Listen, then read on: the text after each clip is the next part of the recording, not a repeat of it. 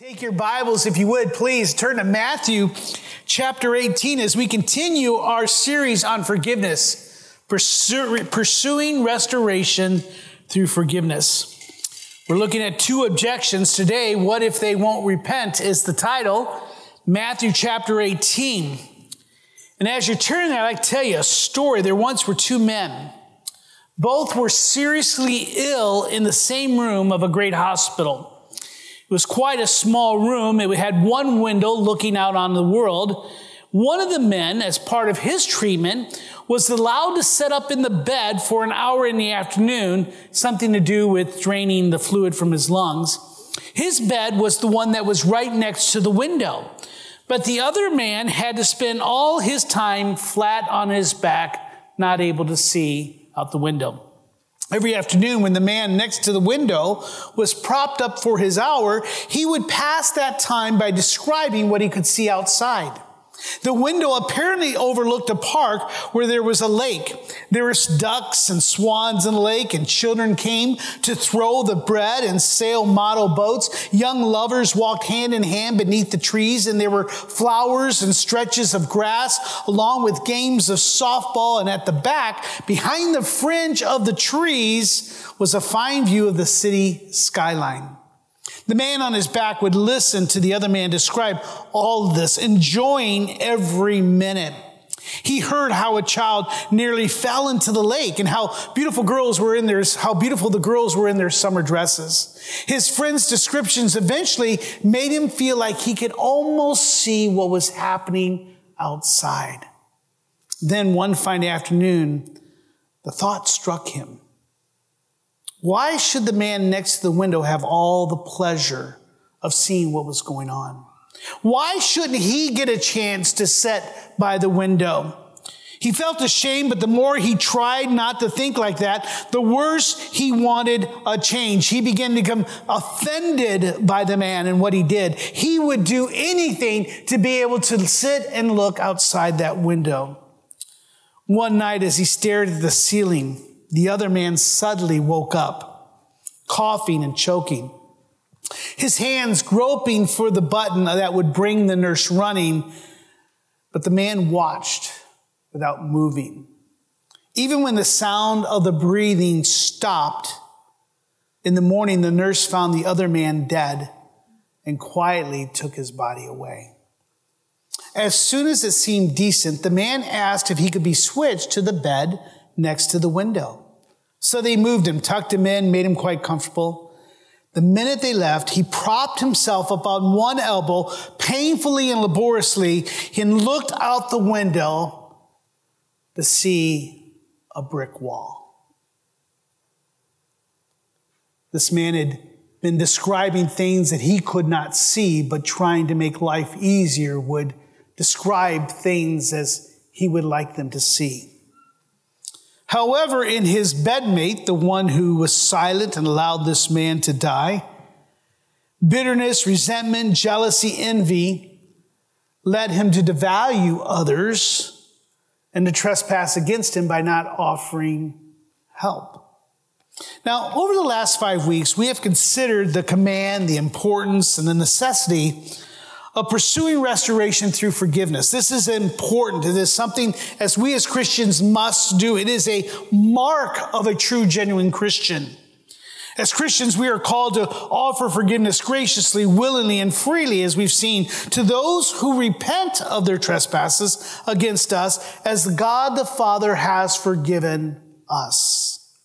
Pursuing restoration includes repentance and reconciliation, and finally, recreation, so that we may live peaceably and in harmony with one another as the Bible has called us to do. Now, last week we contemplated the first objection of forgiveness, of pursuing restoration through forgiveness. And that was from the perspective of the one who has been offended, the one who has been trespassed against, the one who has been harmed. And we considered their struggle, which is, I just can't forgive. I try, I want to, I desire, but there's just something, I just can't get over it. We learned as you look on the monitor here that comes from a weak heart, that reflects a lack of ability to obey God's command. That is someone who has little faith, someone who doesn't trust God enough to take that step forward. It is a weak heart. Reflects a lack of ability, of faith, to trust, to obey God's command. But we also examine then the offended, the one who declares, I will not forgive. Remember, we looked at that with the prodigal son, or the bitter brother for the prodigal son in Jonah. I will not forgive. I refuse to forgive. You don't understand what they did to me, how much they've harmed me, and they refuse to forgive. Going back, we saw that this comes from a hardened heart that reflects a conscious choice to ignore God's commands. And I didn't put it up here this week. I wish I would have. I just remembered it as we saw that someone who will not forgive is really someone who says, I'd just rather go to hell than to forgive someone. For that is the command and necessity of a Christian. You must forgive as the Father has forgiven you. And if you do not forgive, the Father will not forgive you. That's part of what we read earlier in our scripture reading of the unforgiving steward. Today we're going to examine now the second part, the offender, the perspective of the offender, the one who says, I will not repent. As we mentioned throughout this series, forgiveness is conditioned on the repentance of those who have trespassed against us. So we're going to see, what do we do when someone says, I will not repent? I do not accept your offer of forgiveness. I did no wrong. I did not do anything worth asking for forgiveness. With that, we're in Matthew chapter 18, and we're going to start here in verse 21 to 22. It's a passage we've seen several times, but again, it's worth coming back to. When Peter comes up and says to Jesus, Lord, how often will my brother sin against me and I forgive him? It's a good question. Jesus tells him, you need to forgive. And Peter says, well, how often should I forgive him? As many as 7 times? And Jesus said to him, I do not say to you 7 times, but what? 77 times. That's right. Amen. Let's pray. Father, I pray that we would have such joy in that we would see that we are to forgive as you have forgiven us. Father, as we say this, we know that this is not easy. It is difficult. It is challenging. Sin resides in our hearts. We pick up offense easily. And Father, for those that many times when we do offend, our pride keeps us from asking for forgiveness. So Father, I pray that you be with our minds and hearts, that you speak to both the offender and the offended. Lord, so that we may have harmony, that we may have unity and dwell in that unity that you've called us to, not only in our relationships here at the church, but also in our relationships in our marriages, Father, in our families, and then extended, even when it comes to the work, to our neighborhood. Lord, that we may lead others to Christ. We pray this in Christ's name. Amen. Now, we reviewed this verse, as I said, several times in this series on forgiveness. We do so because we need to be reminded that forgiveness is a command. It is not a suggestion.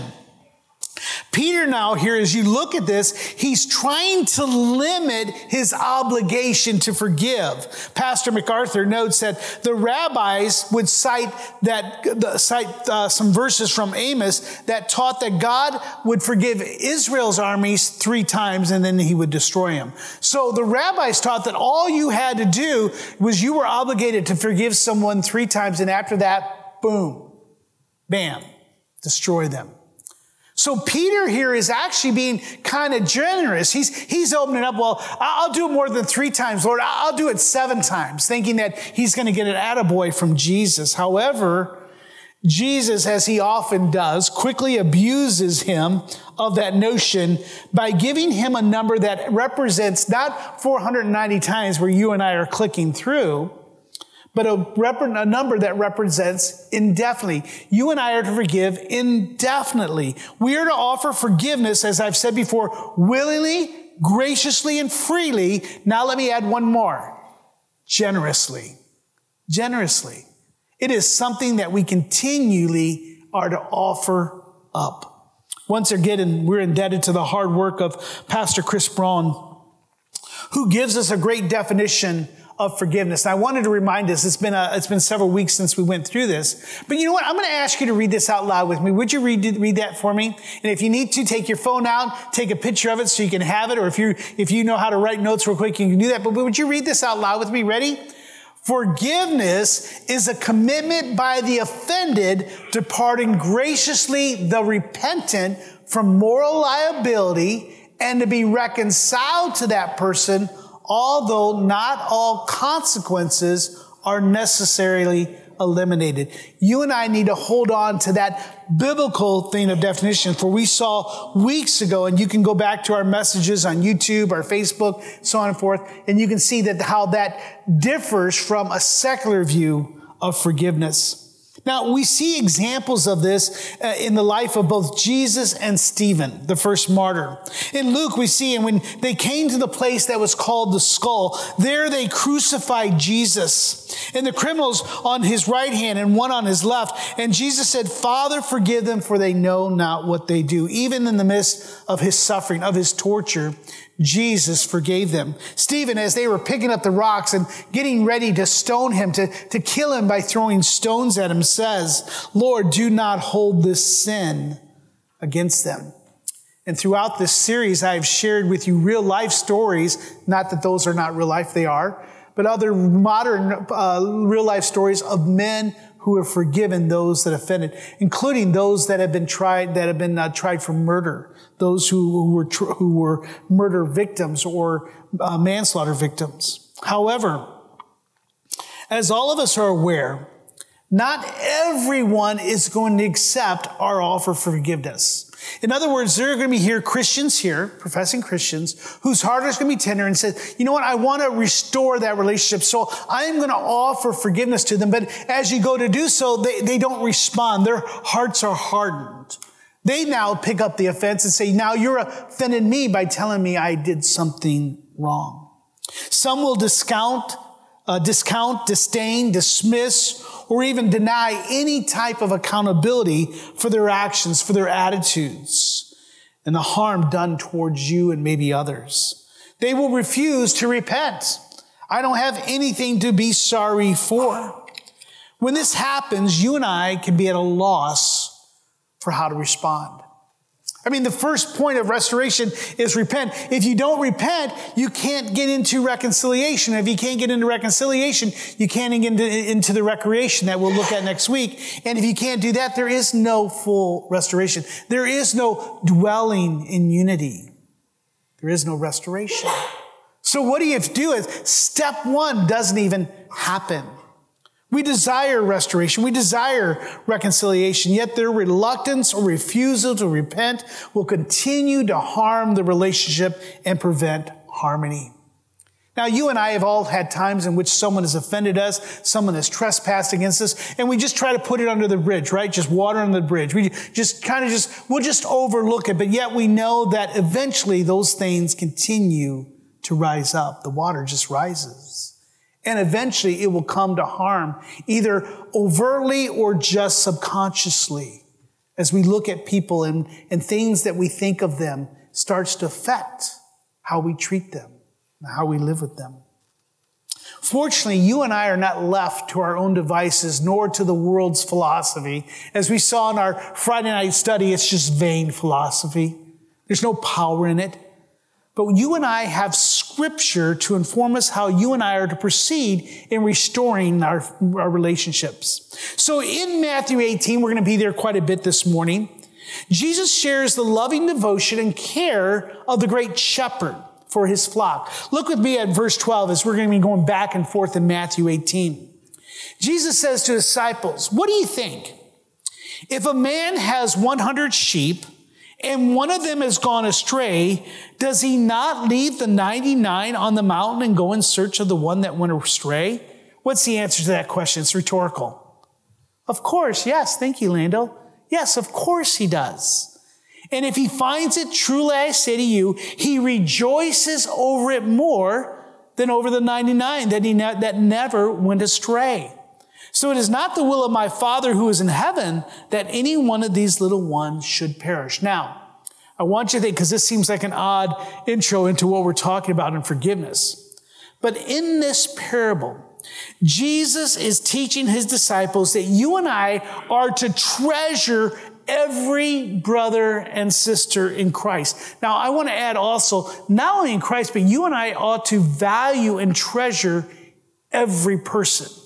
For all of us are made in the image of God. No one, as we come back, is to be left wandering or unattended. We are to bring them in. I love that old hymn, bring them in. Bring them in from the fields of sin.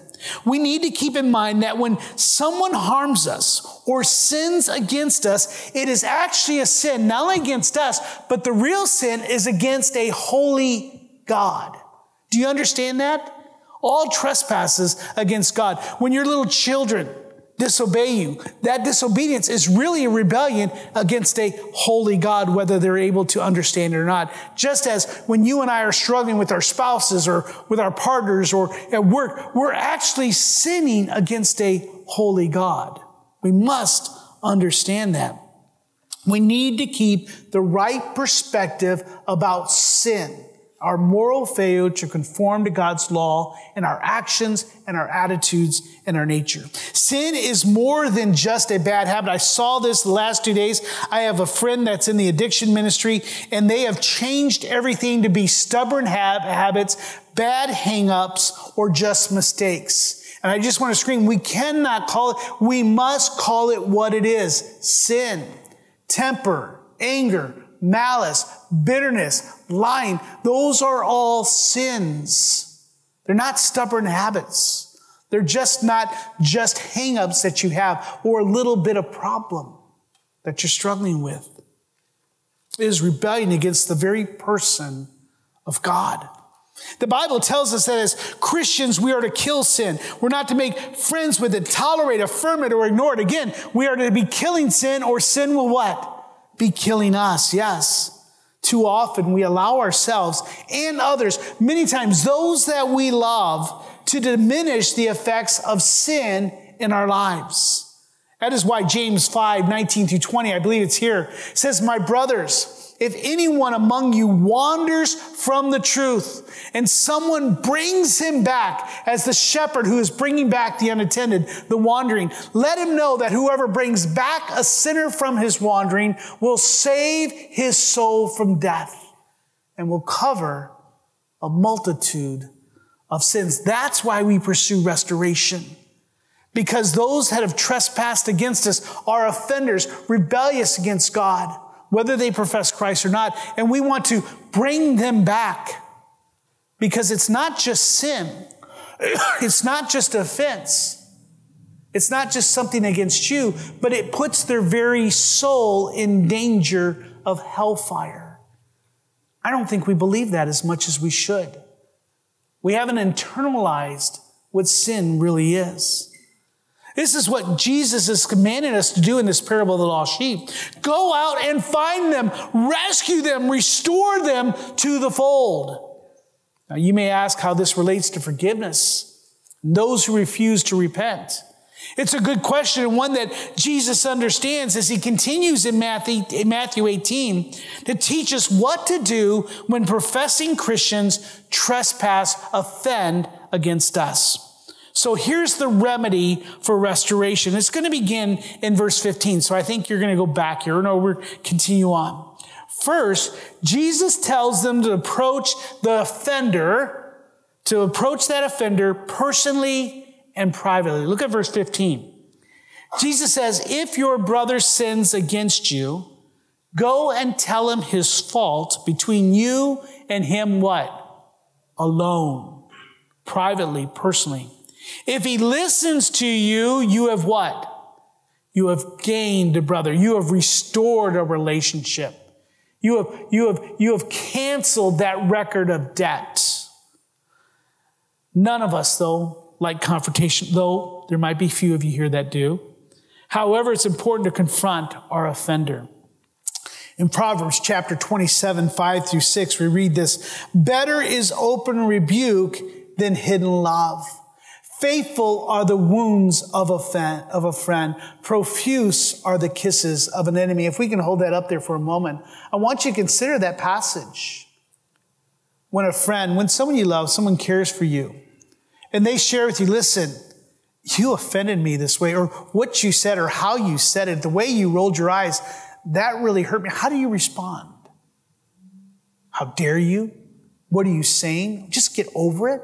What's wrong with you? Don't take it so personally. You're a crybaby, all sorts of other types of terms you might say. But what we find here is that a true friend is going to be one who is going to confront you in your sin.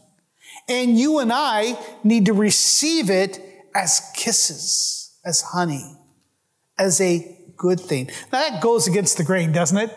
None of us like that type of thing. We don't like to confront someone, nor do we like to be confronted.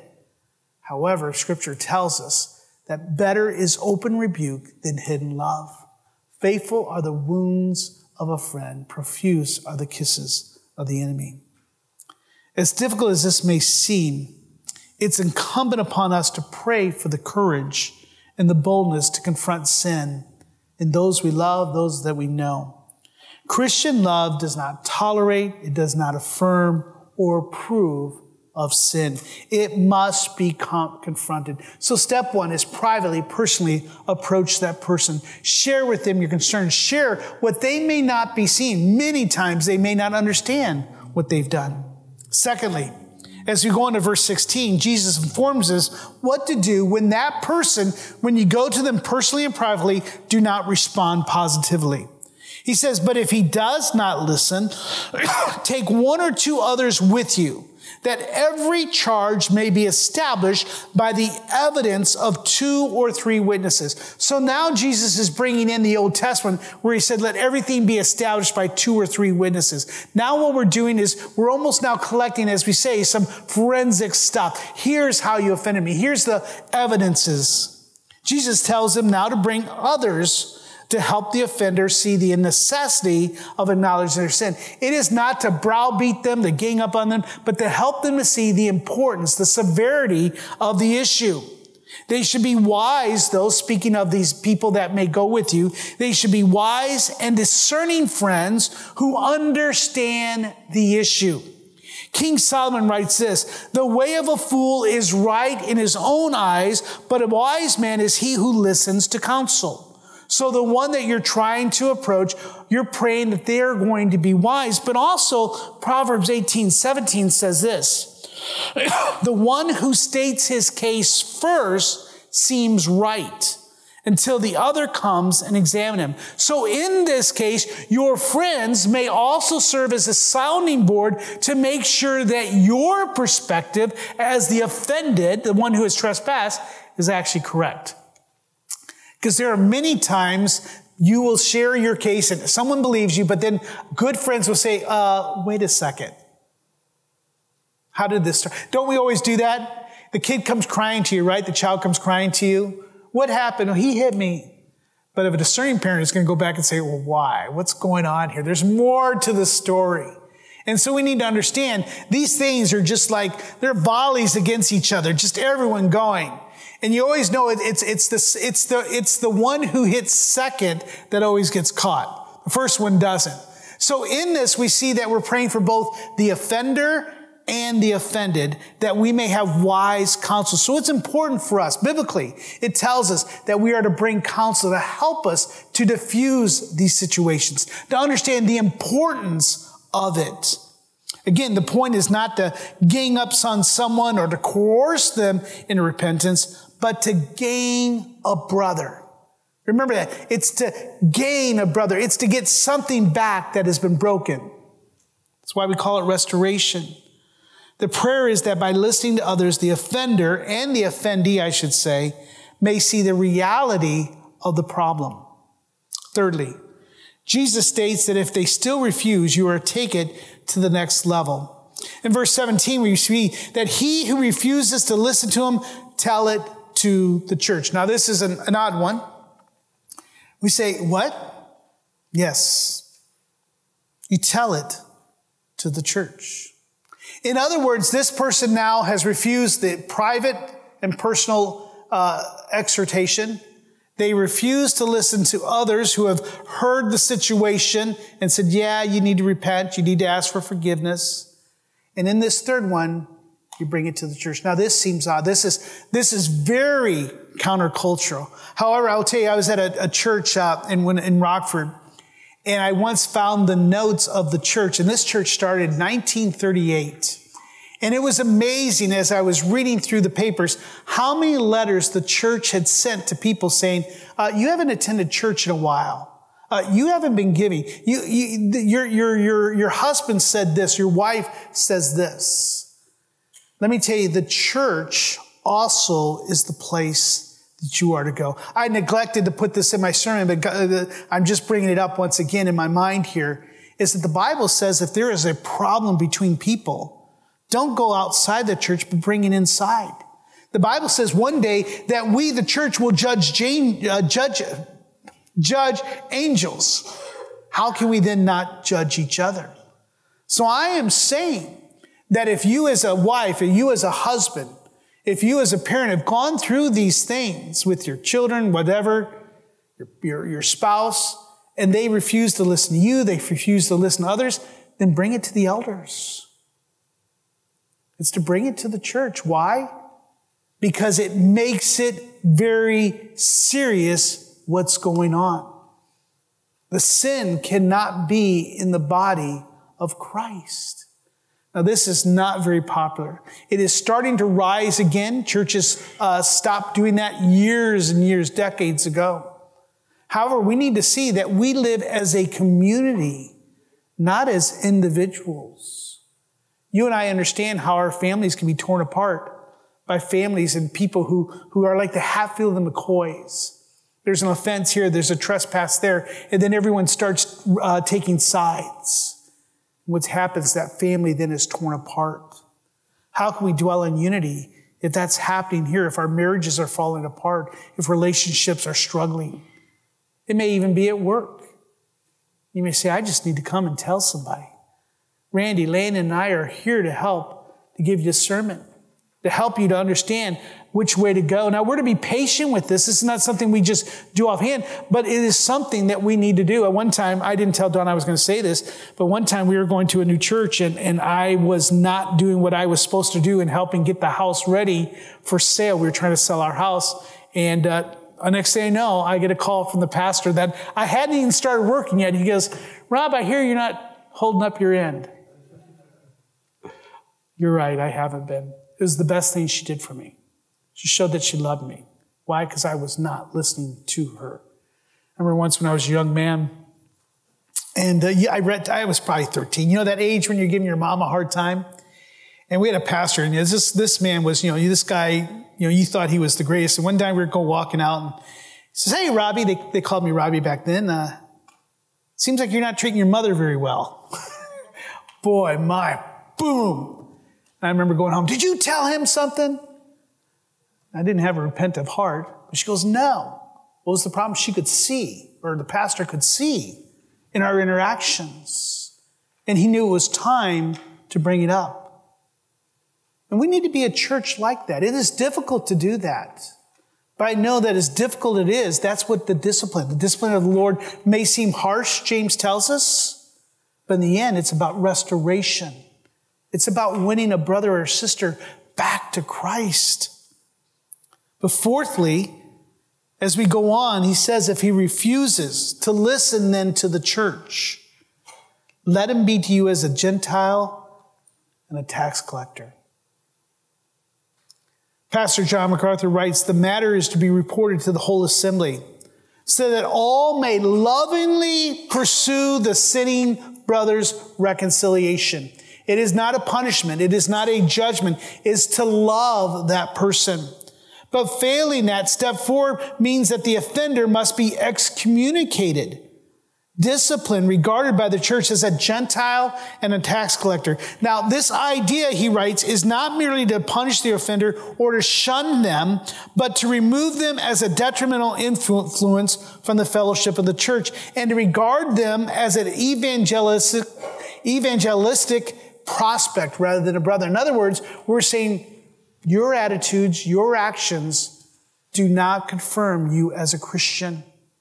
And we ask you repent and turn and trust in Christ. That's what it means to covenant together as a body of Christians. When you become a member here, we as a church, we are confirming that profession, that confession of faith. We're doing life together. I know sometimes we can cringe at that phrase, but it's understanding that we're trying to affirm and lift one another up.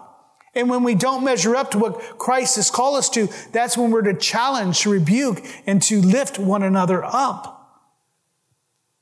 Ultimately, the sin for which he has communicated is hard-heartedness. And you and I need to help them understand that. This is a hard step, one that should not be taken lightly, but one that should not be ignored. It too is a command of Christ. Again, the reason is to offend or to win the offender, not to punish them. By following these steps, we are saying that your eternal soul is more important than any false sense of peace and serenity and security in our relationship. And see, so many times we just do that. Let's just keep the peace. And so people think, well, look at that marriage, look at that relationship, look at that family. But we don't understand that there's turmoil in there. And then when all of a sudden we're surprised to find out that they're getting divorced, we're surprised that things are just topsy-turvy. And many times by the time that comes to the surface, there is no chance of restoration, or it becomes so much harder to put Humpty Dumpty back together again. On a side note, all I want to ask is, how do we know that Humpty Dumpty was an egg? I never see that other than the books. He's never described as an egg. All right, so let's go on. But that's important for us to understand. Not that Humpty Dumpty was or wasn't an egg, but it's important for us to understand that we're about gaining brothers and sisters. I don't want to see anyone that I know that I care for enter into a Christless eternity, and nor should you. So you and I are to respond or to confront sin. If we're the one who is struggling to repent, we must understand that as difficult as this is, this person loves us, cares for us. Now, this passage is typically about church discipline among those who profess Christ and are covenant members of the same church. But what do we do if that person who offended us belongs to another church? They may be a Christian, but they belong to another church, so I can't bring them to my church. Or what if that person isn't even saved? They're not even following Christ. They don't proclaim Christ. I'm going to answer that the principle remains the same. And I want to give you 3 words. Go, bring, tell. Go to them. Confront their sin. If they don't listen, bring friends with you that maybe know both of you, that can hear the story. And if not, then tell those that are necessary to tell. It might be a family. It might be an issue that it's at work, and you may need to bring in the boss or the managers. It may be different things. And if you're having a struggle knowing who to bring or how to then bring that to an end, then ask the elders, and we'll pray and seek reconciliation as much as we can through that. But this principle applies whether it's in the church or outside, because our desire is to share Christ. As a reminder, we are called to repent, not only to forgive, but there may be some of you here this morning that you have refused to repent for an offense, maybe for years, decades, and it's created such an undercurrent of turmoil that it's just eroding the foundations of your relationships. But you're also to repent.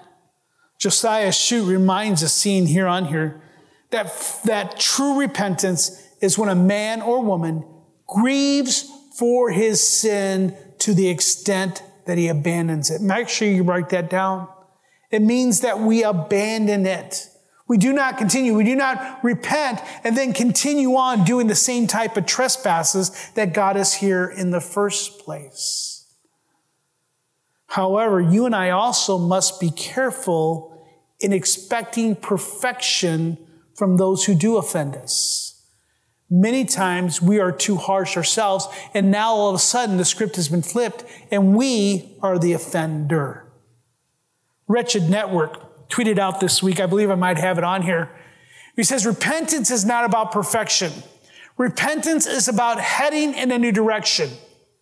And so to help us understand this, he says, while you will commit sins as a Christian, you will not sin with joy. And I pray that that's your heart, that when sin does come, you fall to temptation, that you're not finding joy in it. You happily give up your sins out of gratitude for the one who died in payment for your sins. So you and I must be careful not to expect perfection when someone does repent, but yet they turn around and do the same thing again. If that happens, what are you and I to do? Just as Jesus says, offer forgiveness willingly, graciously, freely, and generously, without limit. But that's how God has forgiven us. Now, some may complain that those who insist on repentance for restoration are guilty of imposing unreasonable restrictions, unnecessary boundaries, and seeking dominance. To require, to say someone must repent from their sin, that just seems too much. Just let it go. Forgive and forget. That's not the biblical standard of forgiveness. In some cases, they might be right. But we understand as Christians that God the Father only forgives those who repent. We are to forgive as God the Father, through Christ, has forgiven us. He warns in Psalm 7, you'll see here about those who won't repent. He says, if a man does not repent, God will whet his sword. Now think of this. Now this is a Lord of the Rings type thing. Just picture, imagine whetting his sword is sharpening the blade, is preparing it. He says he has whet his sword. He has bent and readied his bow. He has prepared for him his deadly weapons, making his arrows fiery shafts. That's why we want our friends, our family, the ones we love and care for, and even our enemies to repent. For that's what awaits them. Let me ask you, has someone offended you so much, trespassed against you so much, that you want them to be enemies of God? To the point that God will slay them with his spiritual sword, so to speak? Would you rather people go to hell than for you to confront them and care for them? Just asking. That's between you and the Holy Spirit, because only the Holy Spirit knows in your heart. Can you be a Chris Carrier and forgive the man who kidnapped you, beat you, stabbed you, and shot you in the head? Or the man whose son was killed while delivering pizzas? Could you forgive the family? Be honest, I've shared with you, I don't know. Yeah, I trust that God would give me the strength to do so. But if not, I need to see that. And can I be the man who would repent when people come and say, Rob, you've done this, you've done that. And believe me, I'm sure there are. And that's why I say, come to me, please. I never want anything to be between me and anyone else that might prevent them from coming to Christ or listening to the words from Scripture. And speaking of the end of this age, when God begins to judge the wicked on the earth during the tribulation, we see in Revelation chapter 9, it says, the rest of mankind who were not killed by these plagues. God is once again going to bring plagues on men to bring them to repentance. He's whetting his sword, so to speak. But it says, of those men, they did not repent of their works of the hands, nor did they give up worshiping demons and idols of gold and silver and bronze and stone and wood, which cannot see or hear or walk, nor did they repent of their murders or their sorceries or their sexual immorality or their thefts. They did not repent. In 1 Samuel chapter 25, there is a story. It gives us a biblical example of confrontation and repentance. If you want to, you can real quickly turn to 1 Samuel chapter 25. It's the story of David, Nabal, and Abigail. David is running from this time from King Saul. And by the way, just a quick advertisement. After Easter, starting in, that's April, starting in April, the first week of April, we're going to be studying through the book of 1 Samuel. We're going to be doing something a little bit different. And so we'll go through the story in more detail. But David is running from King Saul, who wants to kill him because he knows David is a man of God, that he is going to be the next king. But in 1 Samuel chapter 25, the narrative revolves around David's encounter with a wealthy man named Nabal and his wife Abigail. David and his men, who were on the run from King Saul, had requested some provisions from Nabal as a gesture of goodwill, considering they had previously protected his sheep and flocks. In other words, hey, could you give our men some food? We can't go to the store. No, there's no Smart and Final. There's no McDonald's out there where he's running from. He says, can you help us? We've been protecting your shepherds and flocks from thieves and from other bad guys. Would you be willing just to give us some bread and some water? Nabal, though, said, no, forget it. There's no way I'm giving you anything. However, he responded with arrogance, refused to help David, and angered by Nabal's ingratitude, David intended to retaliate by attacking Nabal and his household. So David is the offended. Hey, I've done you a good deed. Can you not give me? And Nabal says, no way. So David says, okay, he goes back to his army. He's whetting his sword. He's bending his bow. He's getting ready his arrows, and we're going to attack him. This guy is done. He's done us wrong. Abigail, though, Nabal's wise and discerning wife, intervened when she heard the story, what happened, by taking a generous provision to David and pleading for forgiveness on behalf of her foolish husband. How many times has a wife had to do that? Probably many. She acknowledged David's righteousness and reminded him of God's protection over his life. David was moved by Abigail's humility and wisdom and praised her from preventing him from committing a grave mistake. He repented and relented of his plan.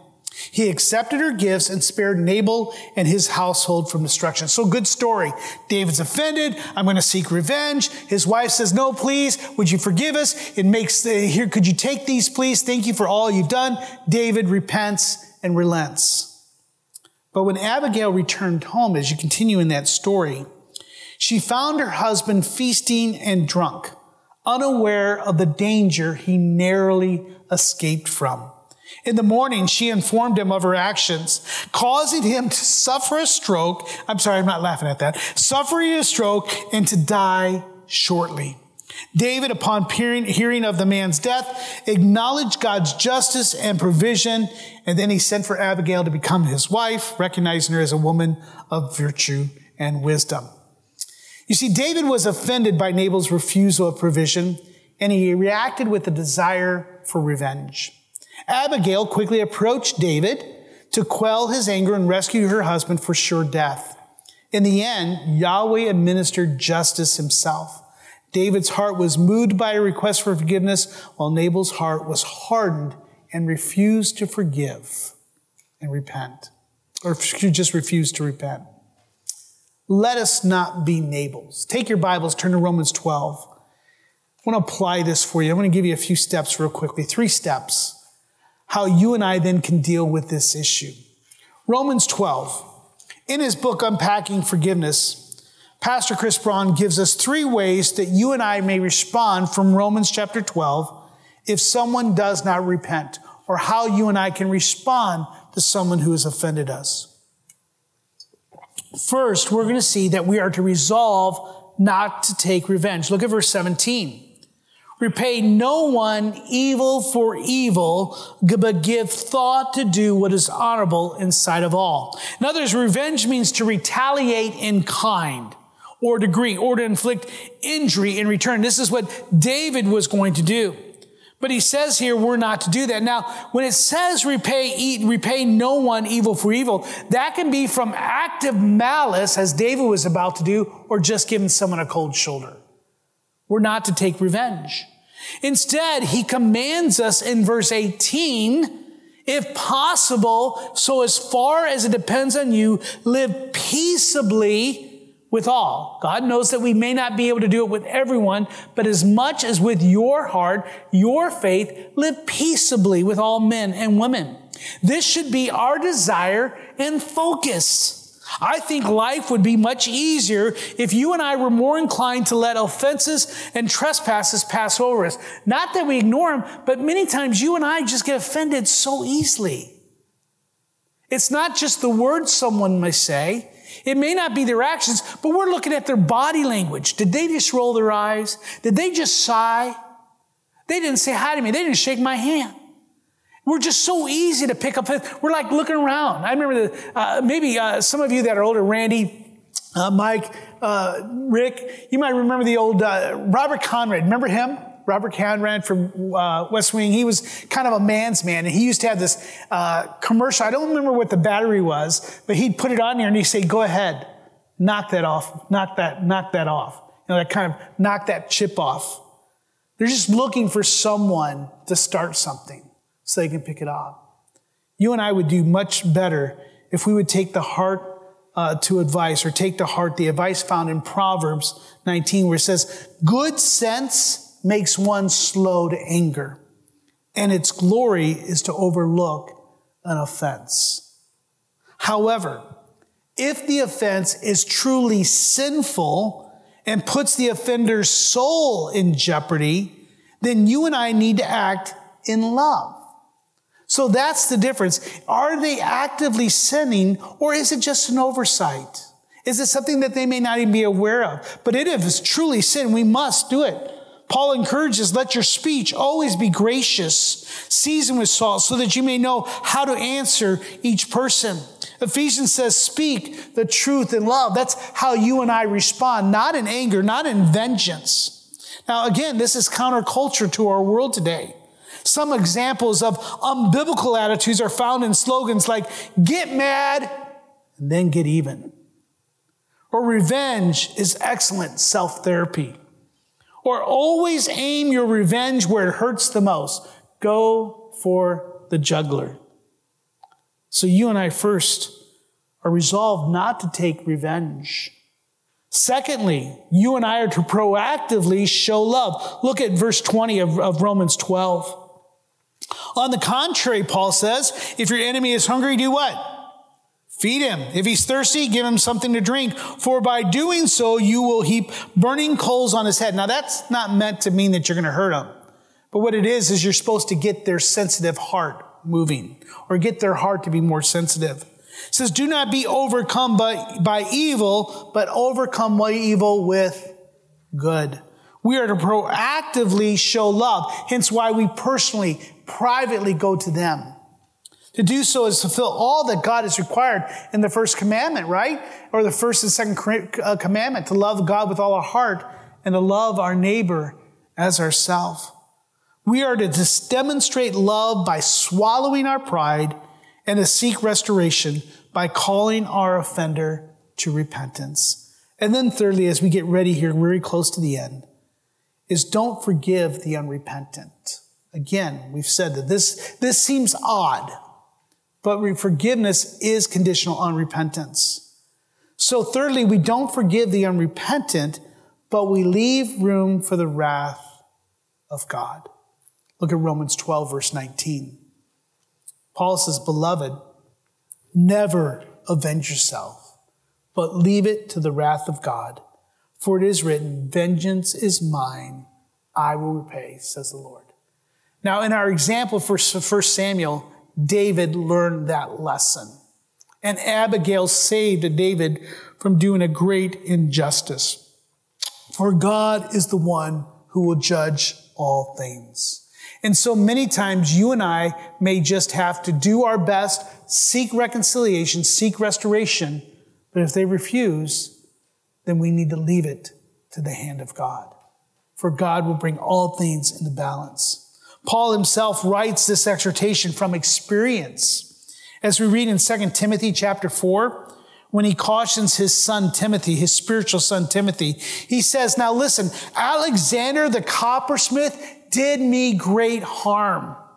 The Lord, though, will repay him according to his deeds. But beware of him yourself, for he strongly opposed our message. So there are people that you may need to mark and avoid. Now, you can't do that to your spouse. You cannot do that to your children. But there may be people in your life that continually do so, that will not repent, that you may have to remove yourself, or you may have to limit, or you may have to continually pray for them that their heart may be softened. Now, as we conclude today's sermon, we must understand that we cannot control the heart attitudes of others. We cannot. But we can control ours. Having a right biblical perspective is right and important. Whether you're the offender or the offended, we must search Scripture for that. Love your offender, pray for them. If you're the offender today, then repent, reconcile, and restore those relationships. Next week, we're going to conclude our series with the last step in pursuing restoration through forgiveness is recreation. Is understanding what in the world is recreation. Next week, we're going to do so as we close with 1 Peter chapter 3. He says, finally, all of you have unity of mind, sympathy, brotherly love, a tender heart, and a humble mind. That's how you and I approach others. Do not repay evil for evil or reviling for reviling, but on the contrary, bless, for to this you were called, that you may attain a blessing. May God make us sufficient in Christ through the work of the Holy Spirit to do so. Amen. With every head bowed and every eye closed as the worship team and Randy makes their way up. As usual, I want you to take a moment to pause and consider what I've shared here today. Are you the offended or are you the offender? In each case, you have a role to play. One might be to offer forgiveness. The other is to repent. For those who say, how do I do so? The first step again, take the first move. If they don't listen, take someone else with you. If it doesn't, take it to your elders, take it to your church. In all cases, the desire is to love them and to save their soul from hell for God's glory and their good and ourselves. Would you pray and respond that the Spirit may this week not allow you to lose the tenor of this message, but may He call you either to repentance or forgiveness in your own relationships. Randy, would you come and close us with a word of prayer? We hope you enjoyed this episode of Walking in Faith. We encourage you to share this with others. If you have any questions or comments, please visit us online or email us at info@orangevilla.org. Till next time, may God bless you in everything you do.